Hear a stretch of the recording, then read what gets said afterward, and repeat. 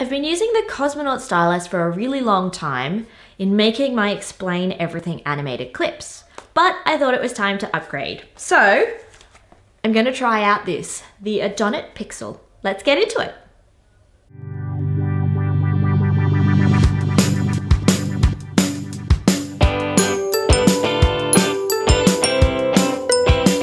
Alright, so let's have a look at what the Pixel looks like. So I've taken it out of its box, and you get the great little Pixel there, and then also a little USB charger. So to charge it, just goes in to your regular USB slot, and I actually managed to charge it using a phone wall charger. Attach it magnetically sticks, which is nice, and then just pop it in.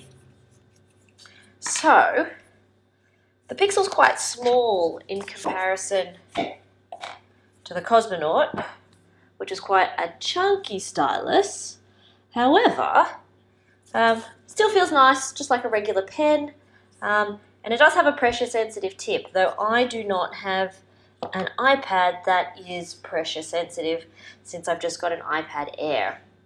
So let's see how it goes with my app. Alright, so I use the Explain Everything app, and if you haven't looked at Explain Everything before, it's fantastic. It's available for a range of different platforms. I simply import my lecture slides in here, or alternatively I can just draw something directly. But when I'm using the Pixel, the first thing I need to do is I actually need to set up the fact that I'm using a stylus. So the Wacom ones, these are all Bluetooth styluses, sorry, that I'm thinking of here. So I turn on the stylus, I need to turn on the pen. So I just actually hold the pen until the little green light flashes on, and then connect it. Of course, you need to make sure you have Bluetooth on your device. Alright, now what I did find before when writing with my finger is that I often had a lot of skipping with my stylus. So if I was writing quickly, I'd get a lot of skips in words and gaps. But what I found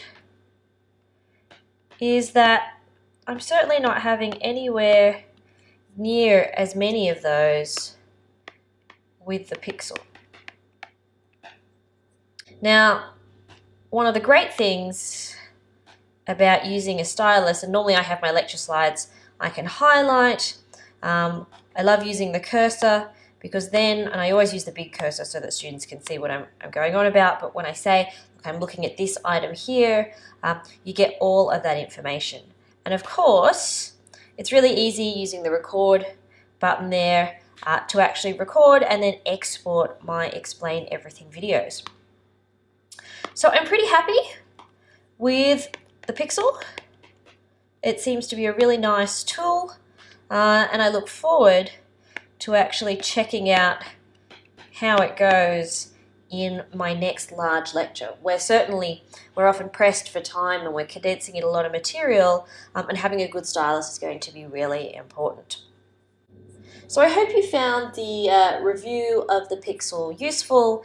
Remember that if you did find it useful, make sure you give us a like, and if you haven't already, subscribe to us on the bottom button just down there on YouTube for more clips.